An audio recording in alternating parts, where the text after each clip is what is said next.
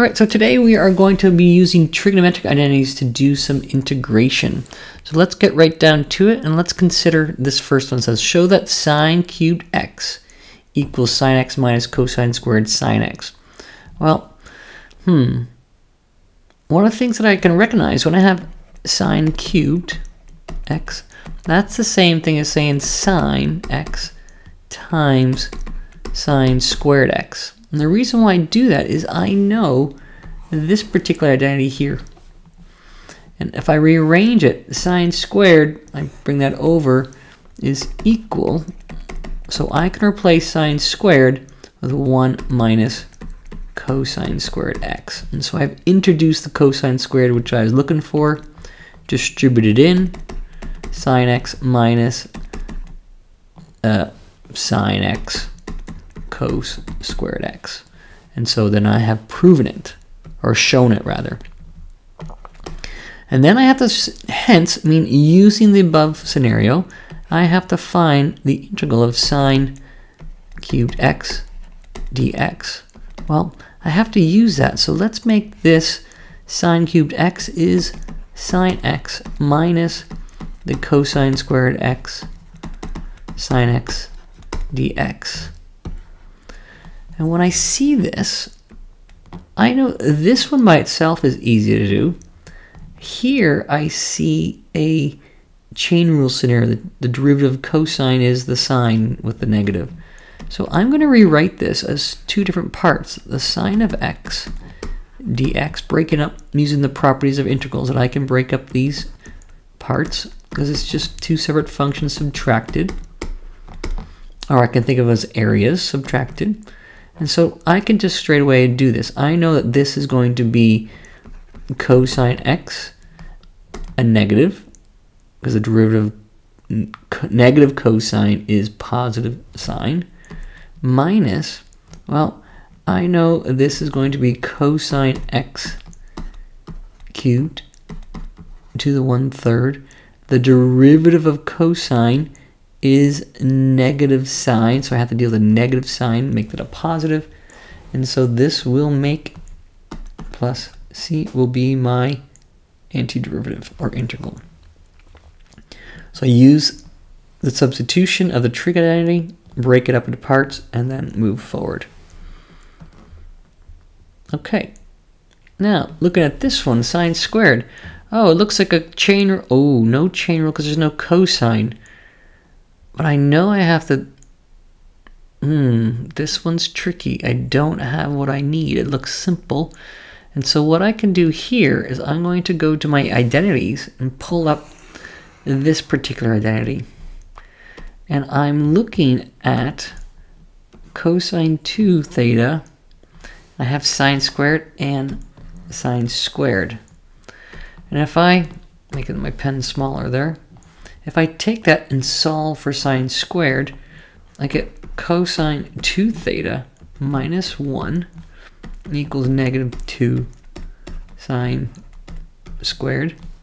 And so then sine squared theta is 1 minus cosine 2 theta over 2. And I can even rewrite that as 1/2 minus 1/2 cosine 2 theta. Now I have no exponent, and I can work with this as a derivative, or as an integral now. So I'm going to go from 1/2 minus 1/2 cosine 2 theta, which is d theta. Be careful with my x's, my thetas. 1/2 theta minus, well, the integral of cosine is sine 2 theta. I have the 1/2 still. Multiply by the reciprocal. Think about your positives and negatives and ponder that works well. Plus c. And so simplifying it, I get 1/2 theta minus 1/4 sine of 2 theta plus c. The key is to use the identity and solve for something without the exponent in there because there's no chain rule kicker to deal with it here. All right, let's try another one now. I have tangent squared to theta. Well, the derivative of tangent is secant squared. But the integral of tangent is not that. So if I can go to my formula booklet, I know this is true. And so I can say that this is the same as 1 minus secant squared to theta d theta. Which I know then I can say is theta minus, well, the integral of secant squared is tangent. Because I know the derivative of tangent is secant squared. Deal with the 2, which is 1/2 plus c. So that's my integral. And so one of the tips I know is when I have a tangent to an exponent, start to think about bringing in secant and working it backwards, because secants change nicely into tangents when we do the integral. So that's a tip for you. Tangents into secants. Okay, another one here. Again, I'm going to do tangents into secants. So using that identity I just worked on, we take it from here, and I know that this is the same as saying tangent theta times tangent squared theta d theta, which the tangent squared, I have my tangent times secant squared theta minus 1 d theta. Well, multiplying in the tangent, I get secant squared theta tangent minus tangent theta d theta. And again, what I'll do is I will break up my integral signs. Secant squared theta tan my d theta minus tangent theta d theta. Well, if I think about this scenario, I know that the derivative of tangent is equal to secant squared theta. This is what I'm looking at. This is my scenario. There's the chain rule. And so just by inspection, I can take my theta, add 1 to the exponent, divide by the or multiply by the reciprocal, minus. Now doing this one, if you know it from memory, just go ahead and write it down. But if you don't remember it, I'm going to think about this being the same as sine theta over cosine theta d theta. And so I have half tangent squared theta here minus, well, if I let a u equal to cosine theta, then du will be negative sine theta. The derivative, positive sine theta d theta. I always have to think carefully about my negatives and positives.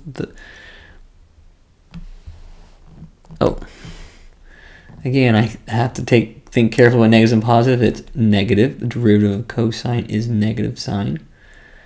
And so applying that over here, I know that's going to be plus, and this will end up being ln of cosine theta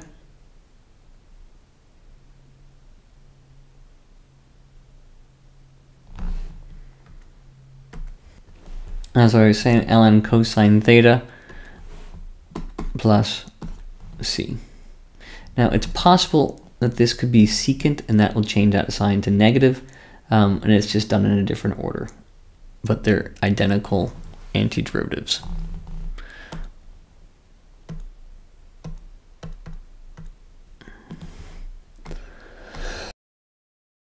Okay, in this example, the one thing I noticed right off the bat is the angles are different. And so I want to make them the same angle. The only way I can change angles conveniently is with the double angle theorem. And so if I use the double angle theorem, I can change that top to 2 sine 2 theta, cosine 2 theta. Oh, I'm dealing with x's. Sine 2x, cosine 2x over sine cubed 2x dx. Well, when I look at this, that cancels with that, make a squared.